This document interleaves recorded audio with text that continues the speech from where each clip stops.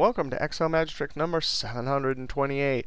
Hey, if you want to download this workbook and follow along, click on the link directly below this video, and you can download the workbook Excel Magic Trick 727 to 732. Hey, in this video here, we need a formula that's going to look through all of the names for each one of these projects and tell us true when Chin, Brady, and RC are all working on the same project. Now, we'll start this by talking about the COUNTIF function. Now, the COUNTIF function has two arguments. The range, hey, give me all the things you want me to look through, comma, and now give me the criteria. So if I give it chin, it's going to look through all of these and count how many chins there are. There's one here. Now, this argument criteria, we give it a single bit of criteria, and that's mostly what you do with it. But what happens if we just say, sorry, COUNTIF, we're going to give you 3. Now, I'm actually going to lock this because we are going to copy this down. Let me do that again. You go like this. And once you highlight them, you hit F4 once, and the F4 key puts the dollar signs in to lock that cell reference. Now, let's just see what happens if I hit Enter. 0. I can see a chin there.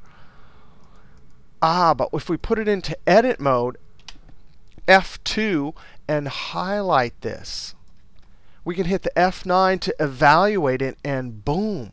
You can see because there's 3 criteria, it's going to give us 3 counts. Now, Control Z, I'm actually going to copy this down. Control Enter, and then just copy it down with my little fill handle. And look at this one. F9. Okay, so here you can see it's got a 1, but there's no Brandy here. So here it was 111. Here it's 101. Well, in Excel logical formulas, a 1 can be interpreted as true, and a 0 can be interpreted as false. So logical functions like if, and or. So I'm going to escape, come up here, and all I have to do is wrap the and. Now, this is a COUNTIF, but the COUNTIF is going to deliver 1, 2, 3. And so anytime the AND function sees 3 1s, it'll see 3 trues, and it will tell us true. AND will deliver a true. Now, notice when I hit Enter, it still gives us false. And down here, we saw that the COUNTIF was giving us a 0, and we know that's not the right answer. The reason why is that argument, criteria, is expecting a single criteria. When we give it more than 1, this turns it into an array formula. So array formulas, you have to tell Excel that this is an array formula. So you hold Control and Shift and then hit Enter.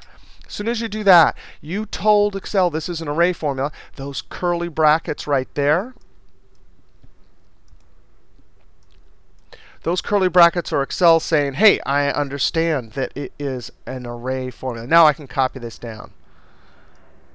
And boom, that is a formula that will work. Now, if you want to, what's nice about this is you can change, right? I can put in con now, right? And now I can see that this is true because con, Chin, and RC are working. So this is kind of a better formula here with Control Shift Enter if you're going to have criteria that changes. But what if you didn't have criteria that was changed? You're just like, forget it. I'm in a hurry. I just want to do this. I don't want to put any information up here. You can actually hard code these names into the formula.